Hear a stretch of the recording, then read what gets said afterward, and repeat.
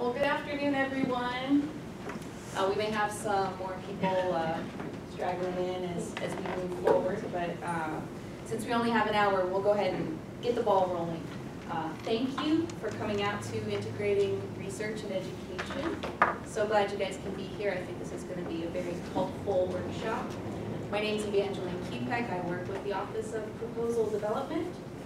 And we have some handouts over there on the table for you guys, some pamphlets.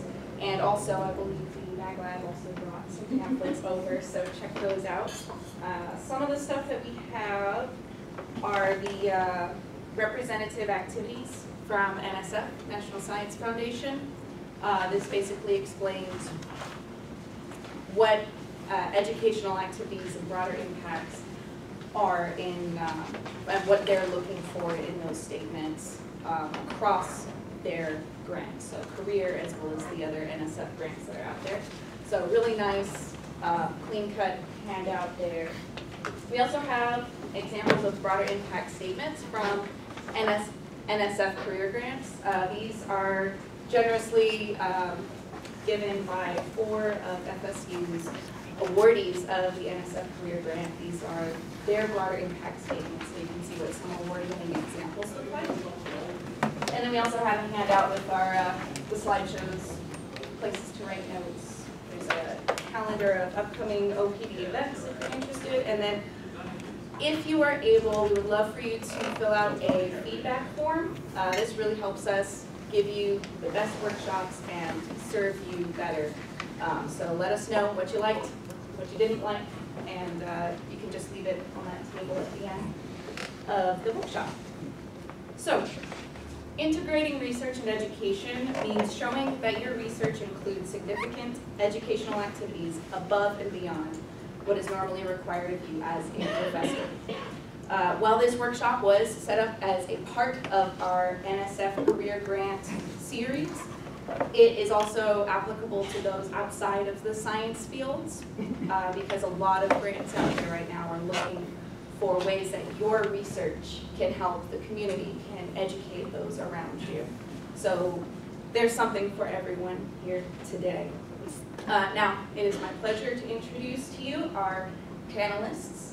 We have the professor at the Department of Biological Sciences, Austin Mast, and the director of the Center for Integrating Research and Learning at the National High Magnetic Field Laboratory, Dr. Roxanne Hughes, and also the director of Evaluation and Postdoc Liaison at the Center for Integrated Research and Learning, Carrie May Roberts. And lastly, but also our first to present today, is the director of Office of Science Teaching Activities, Dr. Ellen Granger. So Ellen, we'll go ahead and begin with you.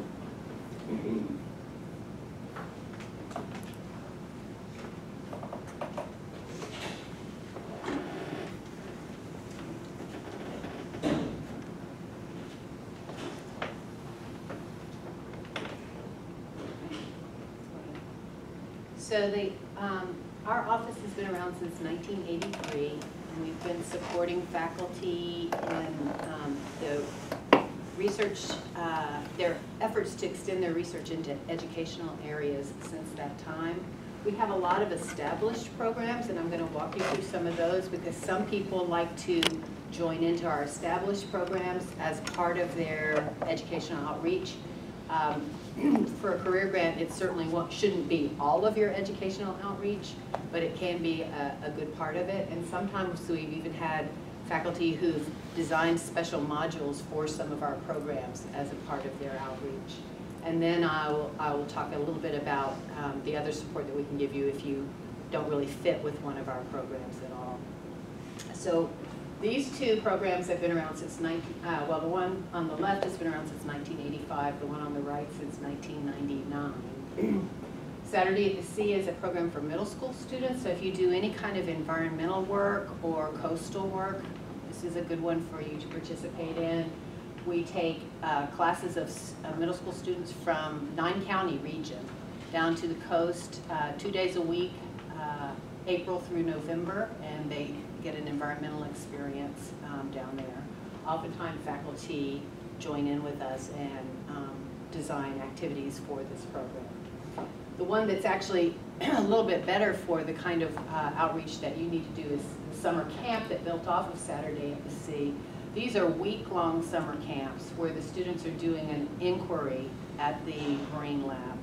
And it's not unusual for us to have a faculty member design an inquiry experience for the students that they can engage in for that week. It has to be something that has a beginning, a middle, and an end in a week. Because the students do a presentation at the end of the week to their parents and some interested faculty members. So that's another program that you could join. The next slide. This is our oldest program, and this is a program that anybody in any research area can be a part of. It's called the Young Scholars Program. It's been around since 1983 here at FSU. We bring in 40 rising seniors from high schools all over Florida. These are top science and math students in Florida. It's quite competitive to get into the program.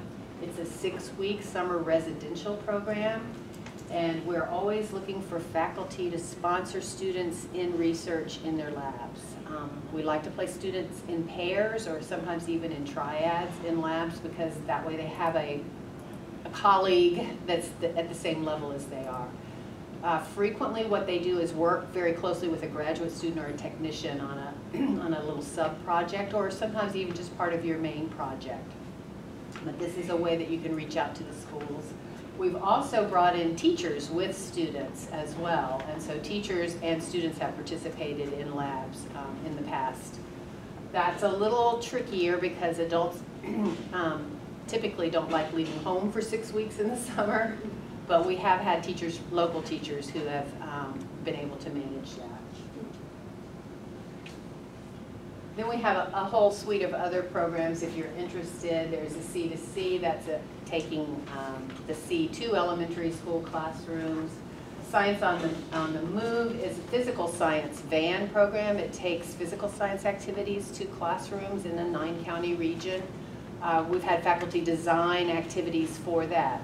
People who are in physics or chemistry have designed activities for that becomes part of the outreach that program does. Science on the Move sees about 5,000 kids a year. So it's a big program. It's very active. And then we do a lot of teacher professional development. And I frequently have faculty become part of teacher professional development, often the content part of teacher professional development. We're working on how to teach, and they also, the best way to help teachers learn how to enhance their teaching is through enhancing their content. And so we oftentimes will combine those things together.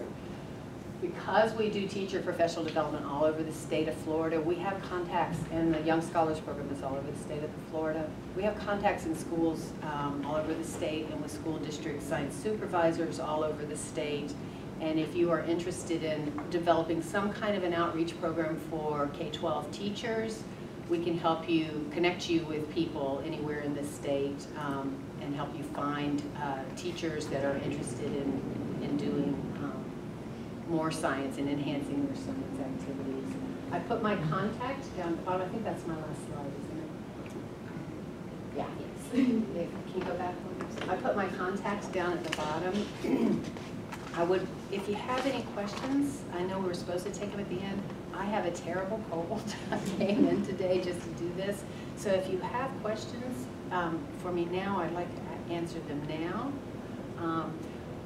If you're not interested in any of these programs, our office is the STEM outreach office for the College of Arts and Sciences, and I've frequently helped faculty who have ideas that are outside of any of our programs hone their ideas, write them up in a way that makes it look like you actually are an expert in education.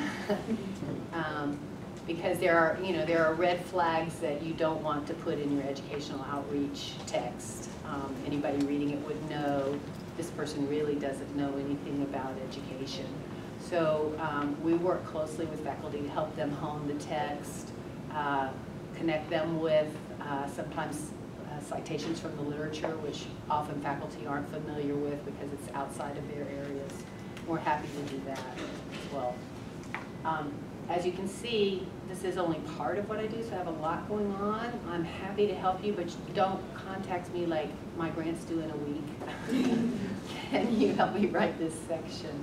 Because sometimes I just have, my schedule's all booked up. But if you give me plenty of time, I'm happy to help anybody who needs help. Any questions? Yes, ma'am. Is your office only intending to work with faculty that are in arts and sciences, or? Actually, no. Okay. I mean, we're set up for that. We're set up as the outreach, but we've had engineering faculty. Our Young Scholars program, we place students in the College of Medicine and engineering and human sciences sometimes. So we place students all over, and I've helped faculty from outside of the College of Arts and Sciences as well. Yes, ma'am. For the C2C program, are these going to be in the classroom as part of the curriculum, or are these external to these like after-school programs? They're actually, they'll go, an elementary school will schedule them to come in, and they'll see classes for an hour all day long. So different classes will come during the school day. They'll come in, they'll do an hour long. It's kind of a habitat environmental experience for the kids. They have touch tanks where the students get to explore some very hardy invertebrates, think about how they fit with the environment, how their structure and functions in the environment, why they're built the way they're built. And so that program as well sees 5,000 to 6,000 kids a year, because when you go to a school and you have a class coming in for an hour for a 6-hour day, that's 125 students you'll see in a day. So that if you wanted to use this program as something, then you have a conversation around. Mm-hmm. Okay. Just contact us, and all these different programs. There are 6 faculty in my office, and the different programs have their own directors, and I can put you in contact with the directors of the various programs, and they'll sit down with you to help you design something, and then I'm usually the one that helps you work on the text for your grant.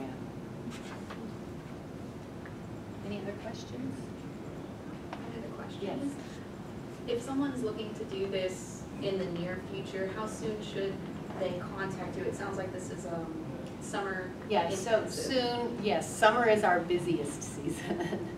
And I have, like, pretty much the whole month of June, I'm doing teacher professional development, and then I have 2 NSF educational research grants that have activities going in July. So contact me soon. I know career grants are due in the summer. In July. Yeah, because people are always contacting me when I'm in professional development season. So if we reached out in May, that would... May would be great. May's a good month for me because I'm done with teaching and before I pick up with the K-12 stuff. And now works as well. Yeah, now works as well too. Anything else? Well, if any other questions come up, Dr. Roxanne Hughes knows my programs well, and she could probably answer questions for me later on too. All right, thank you. Thank you, Ellen. All right, so next we will hear from the professor at the Department of Biological Science, Dr. Austin Mass. And you want to take over the captain's chair here? Yeah, I can do that. Okay. That's it.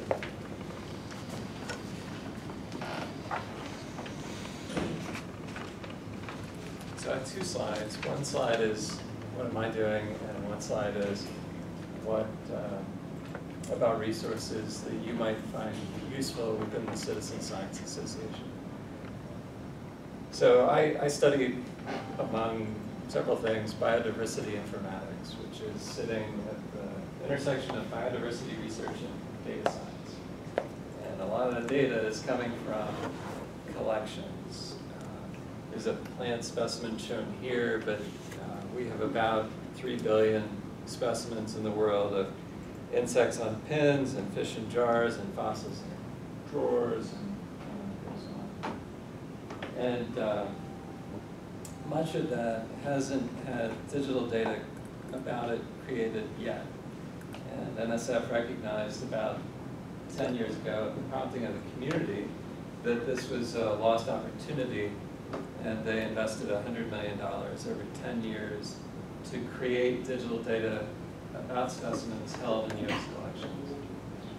As part of that, the program funded what they were calling a hub, more formally a national resource for advancing digitization of biodiversity collections, and that is iDigBio. iDigBio is based here at UF, and it's a $30 million 10-year project to facilitate the creation of digital data and the use of that data for research and education and outreach and other uses in the U.S. And we help, we're up to 550 plus collections create digital images, CT scans, database records, that sort of thing. So that's the backdrop that I thought I needed to explain before I gave you information that answers why is this guy in front of you. So it's a big task, you know, 1 billion specimens, maybe we had 10% of them represented digitally 10 years ago. An opportunity to advance this a bit faster, to scale up by engaging a broader set of people in the activity. And so we started to develop infrastructure that would enable anyone anywhere around the world to create data about the specimen. So this is a specimen, this is from a Florida collection, and here's a label and it has some information on it. This is in Notes from Nature. Notes from Nature is it's a site that's within the Zooniverse platform. Now, Zooniverse was created for crowdsourcing by the originally Oxford, but this was done at the Adler Planetarium in Chicago. And so we have this core activity, that's creation of data about specimens that have some, you know, they're visually appealing, they're historically appealing. Some of these things are dating back 150, 200 years. Why not open that out, open it up so that we could engage more people in this activity, people who might really be interested in the data. And so we saw an opportunity to advance both the creation of the research data and advanced STEM literacy in this. And so we created this, we created another piece of cyber infrastructure that allows for the deployment of what we call expeditions on this. These two pieces were funded later through a different NSF program, the Advances in Biological Informatics program. And then we layered on top of it two other things, among several things that I'll mention. But one is a global event in which we engage the community of universities, botanical gardens, museums. For example, Yale's Peabody Museum, the Field Museum in Chicago, the Australian Museum, the Royal Botanic Gardens Kew in England, and the list goes on. In on-site events for the creation of digital data about the specimens, hand in hand with collection tours, talks by research experts. This happens once a year. iDigBio's worldwide engagement for digitizing biocollections. This is a community that we developed because we saw the success of doing this one 4-day event each year. The rate was so high, we said, well, how can we spread this more evenly across the year? And so we developed this. This is We Dig Florida Plants, and I forgot my hat. But the, this is a sea oats that's pixelating along with the G.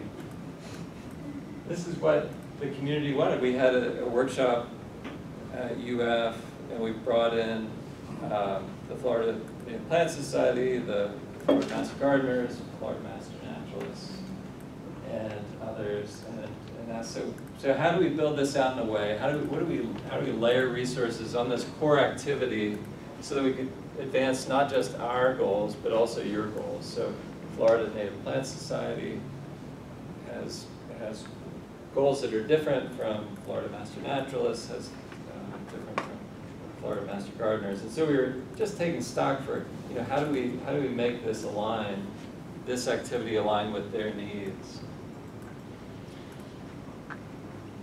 the point I want to make with all of this is that everything grew out of this fairly organically. I was at a conference last week, no, 2 weeks ago now, with half a dozen NSF program officers, and we were just standing around talking, and I brought up the fact that I was going to do this with this group, and the one thing that they said it's gotta be there, is it's gotta be organic. You know, it can't be this thing that you're adding on that you know, no matter how much tape you put on that thing, it's not gonna stick very nicely to your research. So think about that. What feature of your research lends itself to some kind of broader impact? And today we're talking about education, but the broader impacts broadly are what you need to have. And all of this can be thought of leading to my participation in this organization. Now, I'm not just a member, I'm a board member of this organization. This is a 5,000 member organization, the Citizen Science Association. This is a smart group of people. This is a group that has a lot of knowledge outside of whatever your domain expertise might be. So if you're looking for a body of literature, a body of expertise in the membership, head over to this group's website, look through. There are several working groups that might be relevant to what you're trying to do, or not. It might be totally outside of what you're trying to do. But this is a group that, these are not, for the most part, these are not people that I would have normally interacted with on campus. But it's been a great experience working with them, understanding, the process of evaluation, for example, in a much more complete way with resources from this group. And evaluation is something that you'll probably want to work on for your project. That's what I have to say. I don't think there won't be time for questions for me now, but later. Yeah. We'll go ahead and take a look at what Roxanne and Carrie have to show, and then all three of you can have a nice group Q&A session, I think. Sounds great. But thank you so much, Austin, for all this good Sure. information. All right. Do you want me to click here? Do you want me to click? I will click. All right. Hi, everyone. So my name is Roxanne Hughes, and we're going to combine this project. So you can go to the next slide. We have a team of 4. We all couldn't be here today, but this gives you a sense of, we have a specialization. So we're over at the Mag Lab. Dr. Granger talked about how she represents the College of Arts and Sciences. We have helped, my team and I have helped our faculty. That's who we have to help first, obviously. There are people, we're paid to help them. But we also have worked closely with some engineering staff out on Innovation Park, but that doesn't mean that we can't provide some help, advice, or perhaps you'd like to see some of our programs. So that's going to get us to our next slide here. And you have a copy of this, so I'm not going to read it all to you. But we've divided up our programs. We do pretty much K through 16 types of programs. They complement what Ellen's group does. So we have K through 12 educational outreach. We reach about 5,000 students per year. Carlos Villa is our project management for that.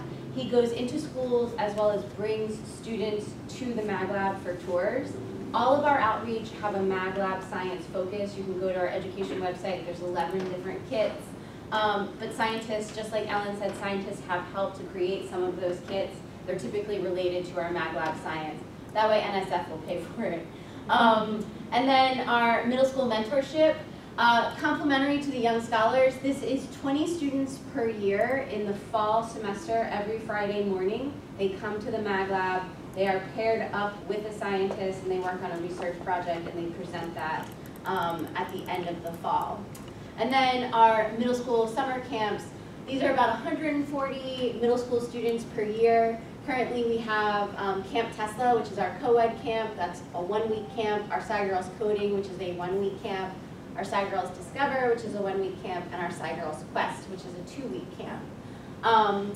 For this, we have metrics, and Carrie's going to talk about those in a little bit, but what we look at are improvements for our middle schoolers. We're looking at improvements in STEM identity, their sense of belonging in STEM fields, their sense of seeing themselves as able to be successful in the STEM fields, and we have pre and post survey metrics that Carrie will talk about. Then for our outreach, we give surveys to our teachers to determine the impact of the outreach, whether that'll be useful for the teachers. So we have an evaluation component, and I'll let Carrie go to that next slide to explain her role.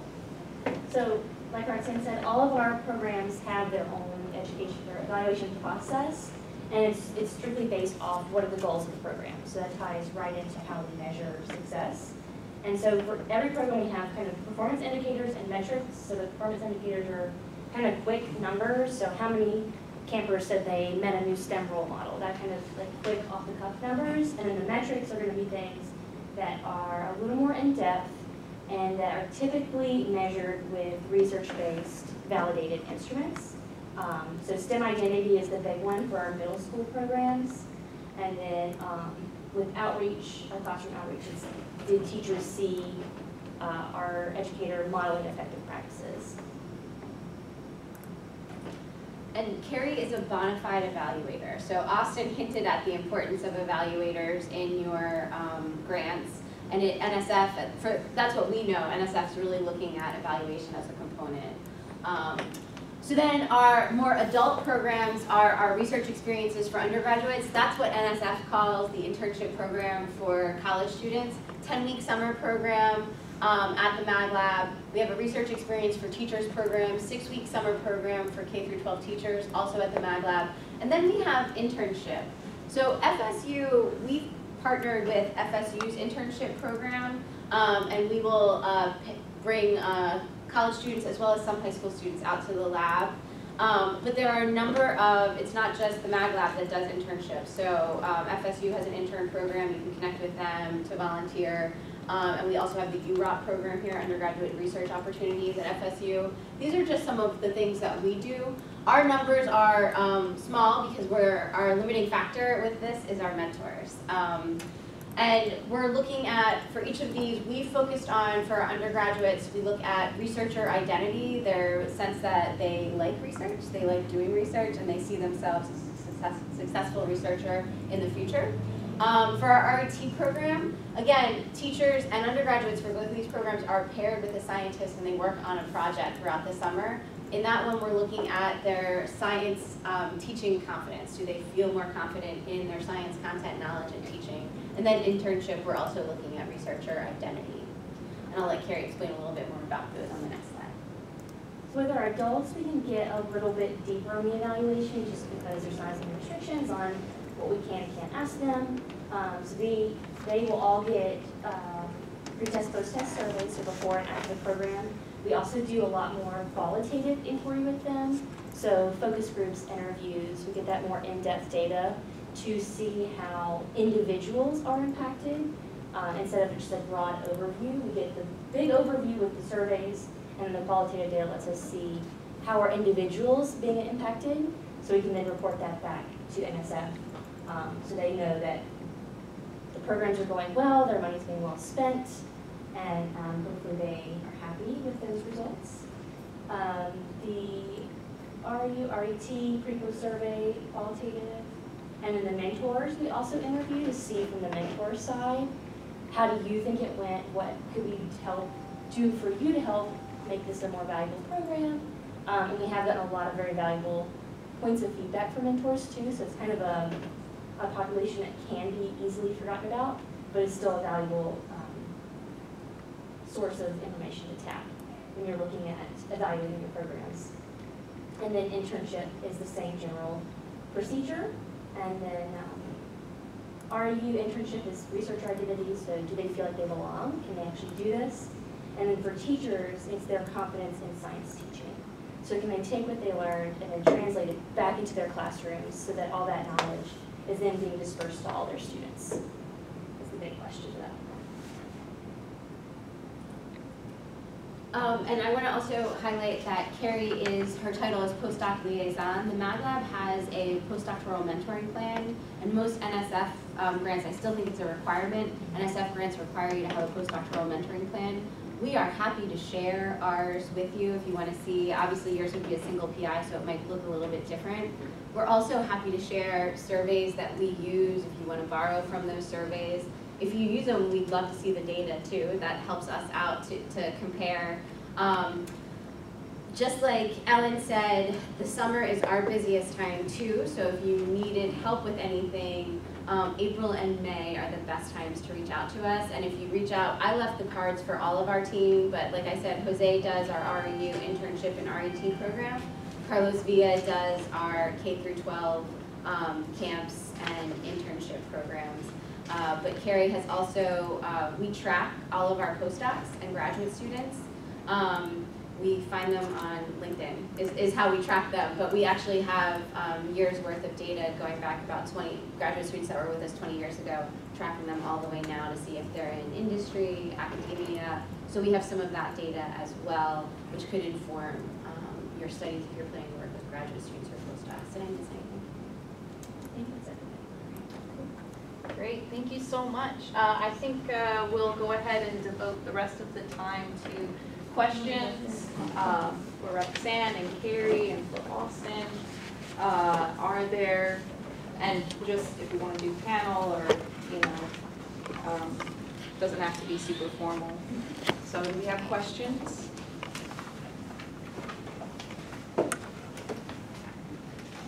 Okay, I have a question. So could you give us an example of maybe a PI that you worked with who needed to find that integrating research and education angle for their grant proposal and how that went?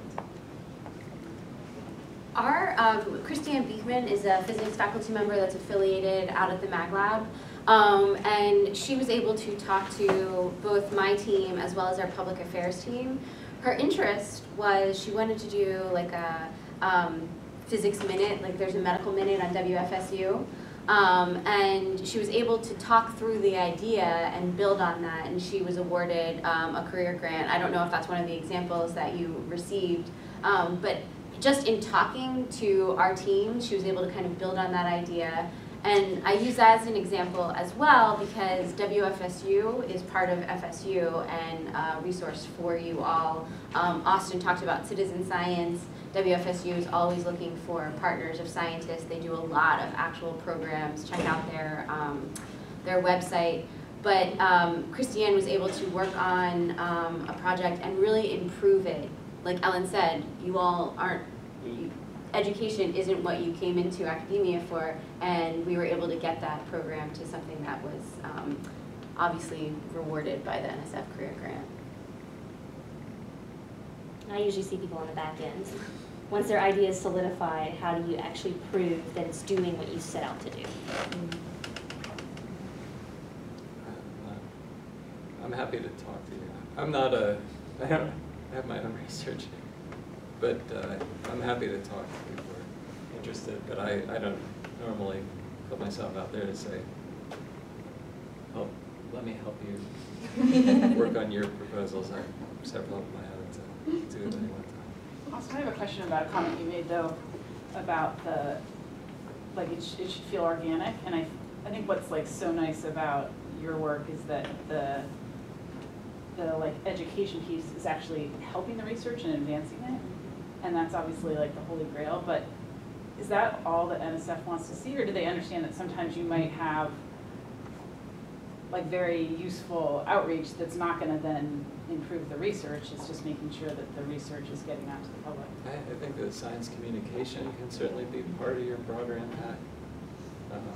So you're just sharing it with the world and making it relevant in a way that the relevance is clear to the audience. So the WFSU example would be a case where it's just making it real.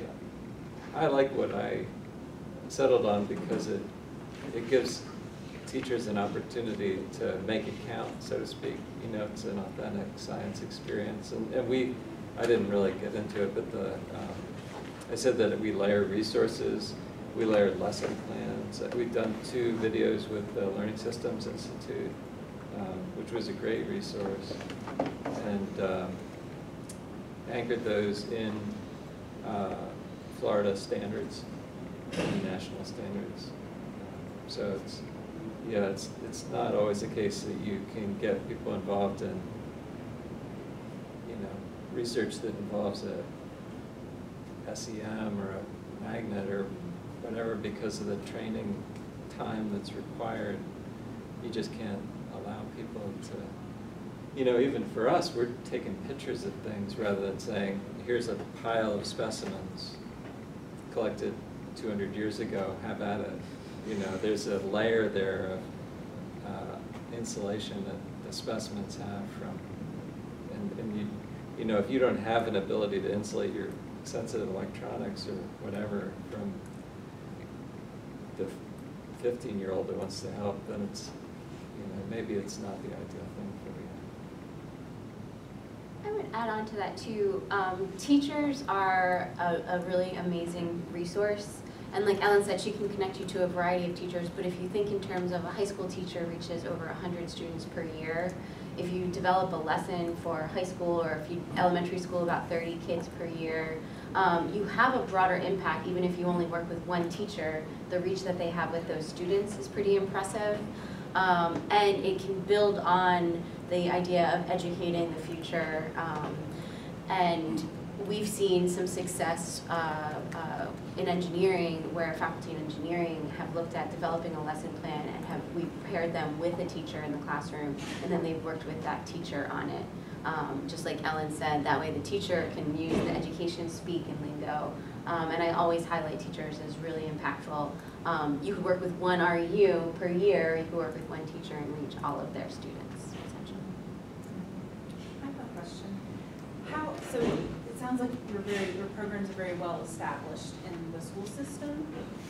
So how, that fine line between like research and education, like you have an education program, but yet you're doing the pre and post surveys. How do you get your foot in the door? Like how do you start with some of the schools and like get them the IRB approval, and any suggestions? Or if you haven't worked with the IRB system yet, start now because they're upgrading it and changing it completely, and the forms are going from 1 page to 4 page. If you have no idea what I'm talking about, good for you. If you do work with human subjects, you have to get it approved by our Human Subjects Institutional Review Board.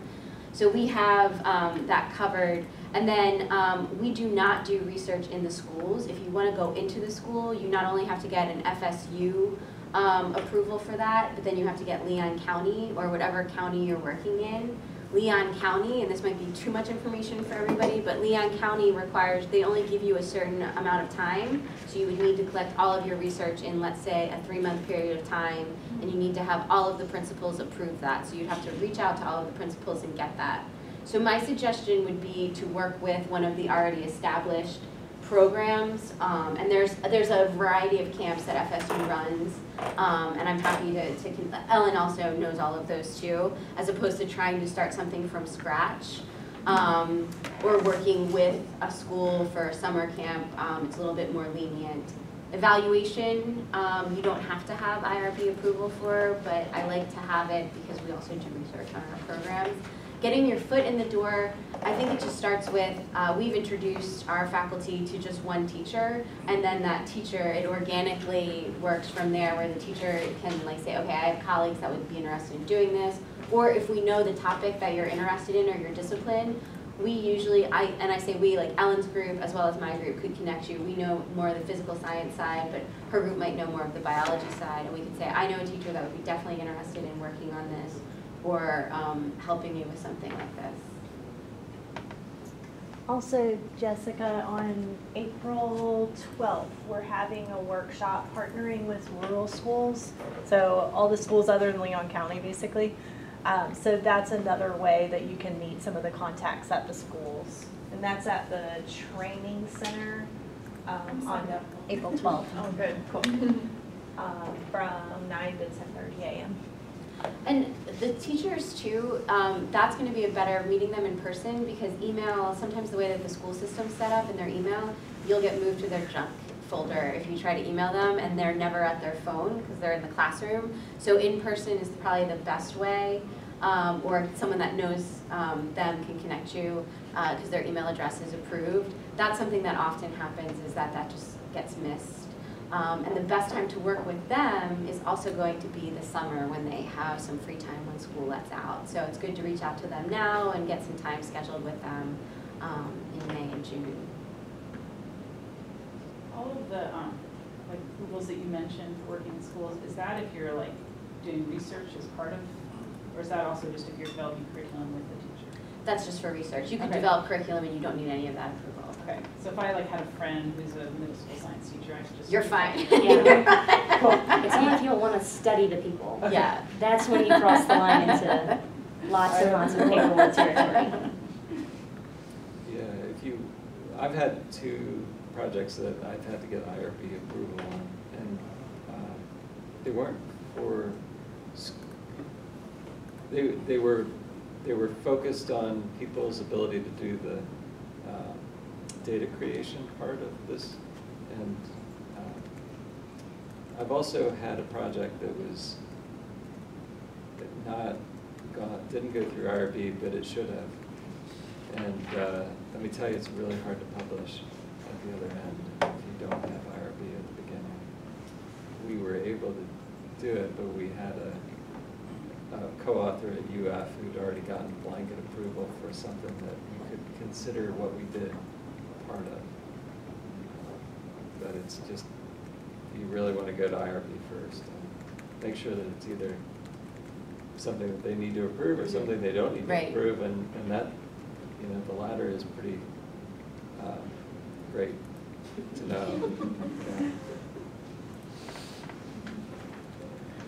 The NSF career reviewers are usually asked to answer one question: Do the PIs have a good evaluation plan for success? So that means it's a very important question. Is it enough to see that we, FSU, already have existing educational programs? We have existing procedures for evaluation, such as pre- and post surveys or interviews with the participants. We just follow that procedure. Would that be enough? Or we should elaborate on that? That was my first question. I will have a follow-up question. I've never sat on a career grant review, so I can't answer that exactly, but I think you could probably talk to your NSF program officer and have that conversation. So if you were to do an activity in one of our programs, we could give you the data for your participants or the full review, and then you'd have to ask the career grant representative if that would be enough. And there could be some language that you could use in your proposal of this is the evaluation that's happening. If it's a larger grant, so if you wanted to do a curriculum development, you'd probably want to put some money into that evaluation. So you couldn't just like, Carrie couldn't just volunteer to do that like along with all of her other things. And I think part of what NSF wants to see is not only the description of what you're gonna do, but that you put money in that category as well. And that's why like Carrie's here too, because there are evaluators in Tallahassee that you could hire and provide some funding for to demonstrate that. And if you have an idea, it's best to start working with the evaluator at the beginning, because they need to know your goals and mission and all of those pieces. And if you're doing something that's drastically different than the program, so if you had sponsored REUs that went through our REU program, that's fine to use our evaluation for that. But if you're doing your own REU program, you need to have your own evaluation plan. So if you're kind of tagging on to an existing program, I'd say that might be okay, but still check with the program officer. But if it's even only tangentially related, you're gonna wanna have your own plan at that point. And you might want to look at some of the programs that have potentially have a more complete description than the career materials. Like, I did an advancing informal STEM learning proposal 2 years ago, and that has a fairly extensive description of what you should have in that evaluation description. So I would say, yeah, my experience is, in that case, I wasn't going through any existing program here at FSU, and I had to describe my evaluation pretty thoroughly. Fortunately, I had a co-PI on that had some experience with that, and she did a good job of polishing up my really raw description of it. I mean, there's language that you really should be using if you want people who know evaluation to take you seriously. And if you go to that advancing informal STEM learning program could be a resource. There are certainly others that are focused on broadening participation or science communication or other things that you could find on the NSF website that'll have some more complete description of what they like to see when you're describing the activity that you're proposing for your broader impact. Thank you. And I think Ellen said before that there are red flags for people who know that kind of stuff that kind of sell you out as like, you don't know what you're doing. So you want to avoid some of those like trouble areas, for sure. If a PI propose create and post surveys of K through 12, do they need to do the human subject paperwork? Are you studying the people, or are you just evaluating your broader impacts programs? Just evaluating the Then no, you don't need to. Okay. Only if the outcome of your project is the people themselves. So if you're studying the people, yes. If you're just evaluating the program, no. Okay, thank you.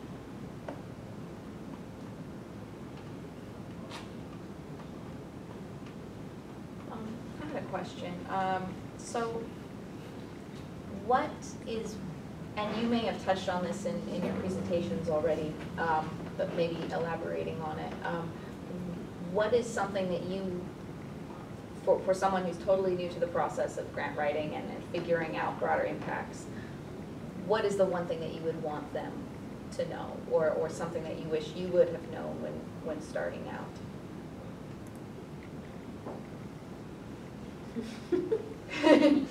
That's a big one.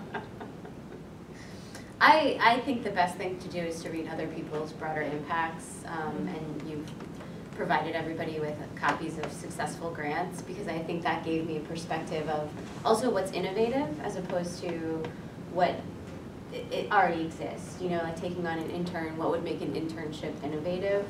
That to me is always the buzzword for NSF, and sometimes it's hard. In the past we've done this, and I remember there was a faculty member and she was like, I just don't understand what would be innovative, here's what I do, and she described what she did, and I was like, that's really cool, and here's how that could be innovative. So it's having a conversation with someone probably that can get you outside of like, I don't know what I'm, like, I don't understand this, and help you to understand it. But reading the other ones is really helpful for me. I would definitely read about broader impacts in the grant proposal guide and in the other literature. You know, it's an important thing to have. They describe the weighting of the two, intellectual merit and broader impacts as being equal. So it's an important thing to have, but it's such a grab bag of stuff. I mean, you've got the research, and that's fairly easy to narrow down, but then you've got the broader impacts, which could look like a lot of different things, and it's just a matter of making sure that you're carefully reading through what they have to say about broader impacts, and making sure that a certain amount of it is echoing things that they're saying about broader impacts, and making sure that you're, it's not copy and paste, it's just, I hear them making this point in the document, am I sufficiently addressing that in my proposal, and like I said, your broader impacts could be education. It could be something completely different. And this is a handout. Actually, after talking with you, Austin, we made a handout of some of the information on the NSF website about some different broader impacts activities and then what they might be looking for. So definitely grab one of those if you don't already have it. We have a handout out here. It's like a little graphic that we use at the Mag Lab for our faculty, because I think also sometimes people think when they think broader impact, they think education. And like Austin said, there's so much more to it. The citizen science is one field, but it also has to be what's authentic to you. So if you don't want to work with middle school students, then don't work with middle school students. There's a variety of ways that you can do that, and it could be communicating, using WFSU, yes. We have, there's a number of opportunities here at FSU for people to film stuff for you. You can create video excerpts. Learning Systems Institute, I want to piggyback on that. That's another great organization associated with FSU that Austin mentioned. And the Florida Center for Interactive Media is a group here, Florida Center for Interactive Media. Really great group to work with. They're out in Innovation Park. Entirely grant funded, so they're here to support grants. So they'll definitely help you out. Developing apps, videos, all kinds of stuff. You put them into your budget? Yes. Cool. Yep. Yes. And those are all things that are beyond, so you might not even have to interact with, 4-year-olds if that's not who you want to work with. Or if you want to work with 4-year-olds, do it. But it gives you a sense of what's out there, even like blogging, all of these things. And there are people here at FSU that can help you with creating that. So kind of broaden your idea of what broader impact is. And that's kind of a good way to look at those ideas. So there are some words or phrases that might be useful to you when you're searching for NSF's thoughts on activities. So broadening participation is one of them. Informal education is what I was talking about, and I think most of us were talking about informal education rather than formal education setting. But also science communication, that's describing a lot of what we've talked about with blogs and other things. I don't know, are there other umbrella terms that fit underneath broader impact activities? Science literacy. Science literacy. Public participation in scientific research is another way that NSF calls what refers to citizen science. And they made a big push in that area 3 years ago. So you'll find a letter, they send these letter to colleagues, and there's a nice letter on public participation in scientific research if that's your interest. And go to the big ideas. They have these 10 big ideas. I think it's 10. Mm-hmm. And if you can link into one of those or several of those with both your intellectual merit and your broader impacts, that's going to be powerful. Thank you so much for coming out and speaking with us, everyone. And I think, unless, Rachel, do you have anything you need to Just share? make sure to grab the upcoming events, the schedule for upcoming events. All right, cool. Thanks, y'all. Thank you, and have a great rest of your day. Thank you.